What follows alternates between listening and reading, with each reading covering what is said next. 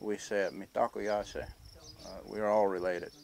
Saying that it relates to so many things, because when you say we are all related, that extends from the tiwahe, unchimaka, the earth. The tiwahe is the inner family, and the tioshpai, the earth, and so on and so forth out to the universe, and the great mystery.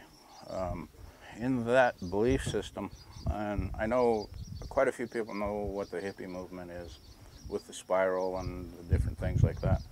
And these are some of the symbols that are representative throughout the world. What we have to realize is that in the long term, we have to have a shared vision. We all come from the same place. We all need the same things. The basics, through Old Surrey, we have 7 tenets that we follow. And in those tenets, there's food, fire, water, shelter, earth, spirit, and self. And out of all of those things, those are subheadings that we pursue projects and programs throughout. What we're doing here on this particular site is we are pursuing water catchment, mini. What we're doing in that pursuit is how do we catch it, hold it, slow it, and sink it on this property, and how do we make it appear where we want it to. All of this stuff around us, and then it all drops down at elevation. You have smaller branching at the top, larger branches feeding into the main stem, and this is how the blood of the earth flows. What I do is called holistic sustainable community development, and when I share this information and we start getting into the practical things, and observation and how you feel about things are very important.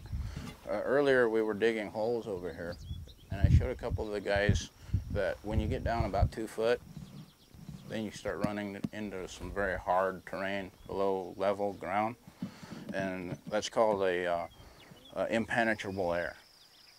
Those sublayers follow the contour. Now this is a rough rendering of what's going on up here. You got the large hill over here, you got this little rise here, and then we come down and you got another one right here. Now recently on this area, there was a flood, and it flooded the ecodome here. The rain has supersaturated the soils, and we want to cause this in some fashion. And we want to duck this away from this ecodome so that it doesn't all flood it all the time. And we do that with a variety of methods. We use swales, and a swale is almost like an animal trail that's beat into the ground, and it helps us to move water from one place to another. It's a shallow ditch. We also use keyline plowing. We use micro earthworks with sheep's foot and dappling. We can use livestock. There's many methods available to us to catch and hold this water. And what we're attempting to do is we start up at elevation. So that's where we're going to start this observation. We're going to look at the terrain from the highest point on this place, which is actually right over here on the hill. And then we're going to start picking out how we're going to go and catch the water and point it to the places we want to do. And we're going to sink it on a place, and that water is going to help do whatever we humans want to do. And this water thing is intrinsic to everything and everybody. Without water, there is no life.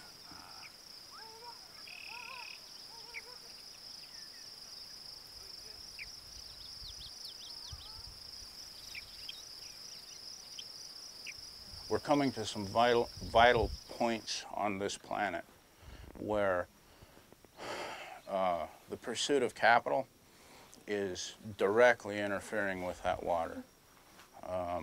The pursuit of cheap energy is directly in opposition to what we're trying to do here on this site.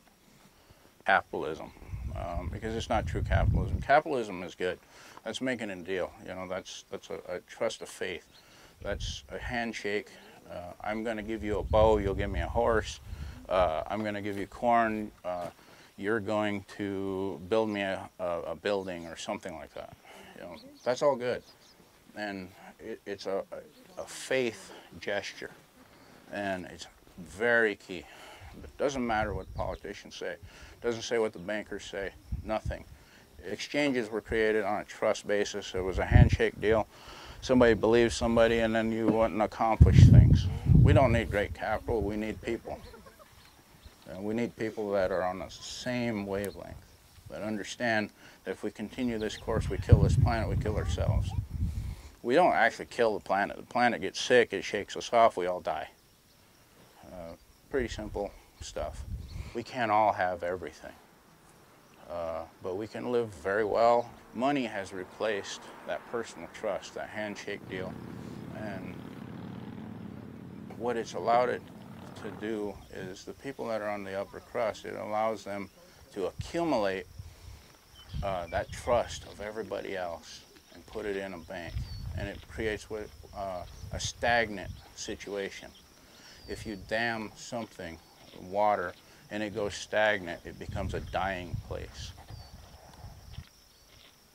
When you take that trust responsibility and you park it in a bank, and few people can accumulate all of it, and things are no longer done, then you have unemployment, you have people getting kicked out in the streets, you have people that are starving, you have so many things that are wrong. And it separates us. You think that because you have money that you can live above the earth, and it's because we've allowed this thing to stagnate, and we've no longer have this trust amongst people anymore. And we have to network, we have to reach out. We have to realize that it's not just about you. It's not just about Tiwahe, the Teoshpai. Teoshpai is a greater family, the extended family. In a way it is, because that's all people on Earth. But this goes into the greater universe. We're a pretty tiny and young thing on this planet.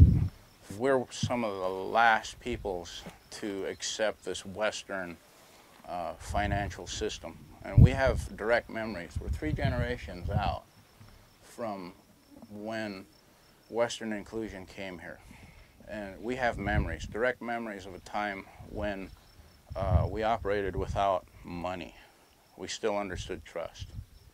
And we still understood that we were connected to all things. We believe amongst ourselves, the Dakota, that man is a caretaker. We don't have dominion. As a caretaker, it is our responsibility to take care of this stuff here. From the water, which is the lifeblood of this planet, to the animals that dwell on it. We believe that spiritually, we are directly connected to the animals, the rocks, the earth, the water, all of these things. And when we use something, we thank that spirit so that they can be good with things. Bill Mollison, the author of Permaculture, says there's 2 things that are revolutionary. Get to know your neighbor and plant a garden. On my personal place, I'm doing it currently with 4 pastures. And it's a 10,000 acre place, and we solely graze on one place, and then we switch over and we use another, and we use the water to draw them, so it's low impact, low labor. Now, I'm not saying that permaculture is easy. In fact, it's labor intense, because you come in and you do heavy work to begin with. It's actually harder than traditional agriculture, because you're doing things in a renewable fashion, and dirt work is intense, as this gentleman can tell you. If you look at this, you have clover, western wheatgrass, and if you look down further, you can also see buffalo grasses. Overstory, midstory, understory. If you look at this canopy over here, you have your overstory, the shade trees, and then if you look, you have buckbrush, and then you have foxtail grasses and other things like that. That's a fairly balanced ecosystem.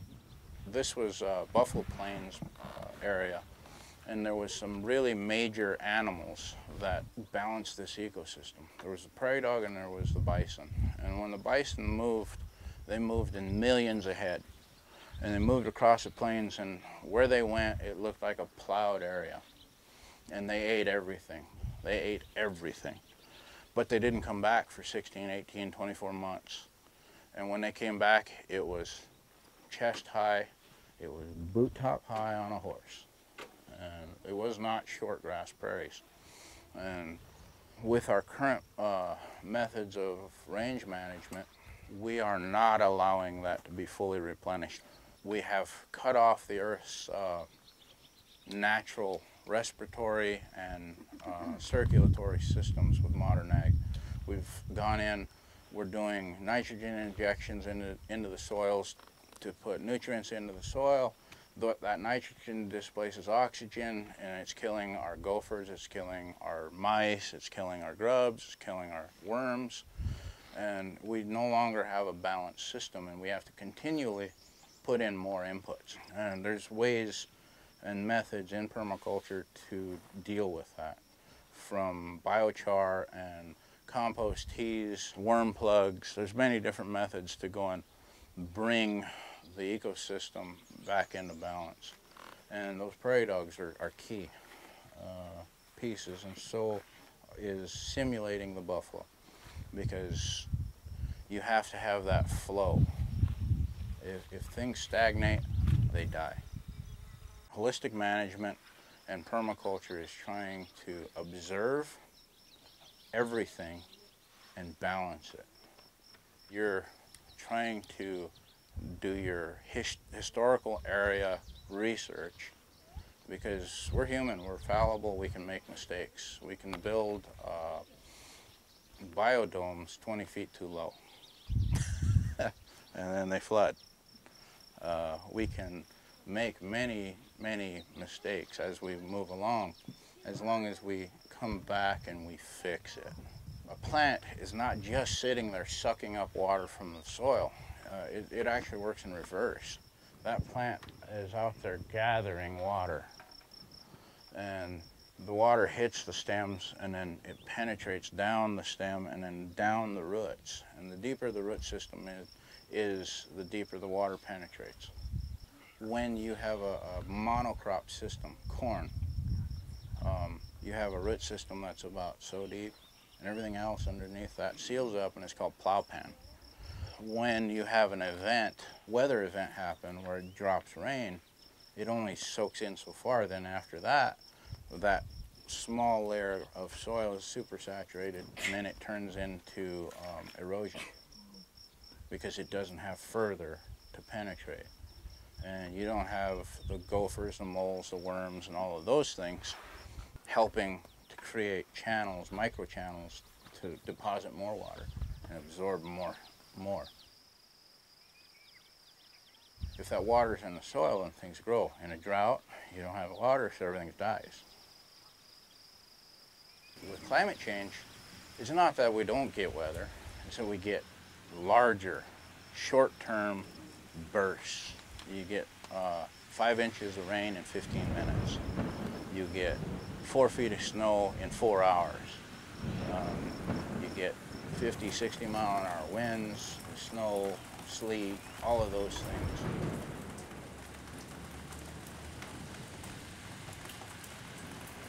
If we have this long-term plan amongst us, that we all agree that we want clean water, we want clean food, we want a clean environment, we want all this stuff, it's obvious. 300 years down the road, that was a wrong choice. 300 years from now, doesn't involve me, doesn't involve you. It involves your kids, your grandkids, and everybody else. Technology exists, absolutely, to reverse what we have done. Permaculture is a way for us to organize, to do something larger than ourselves. And the thing that we are lacking at this point is this shared vision. We don't stay isolated, we know our neighbors, and we communicate. We share resourcing, we create networks beyond our immediate tiwahe, our immediate families. We can do this. We can spread this as far as we want, and we can hold our politicians to task as long as we know what we're looking at.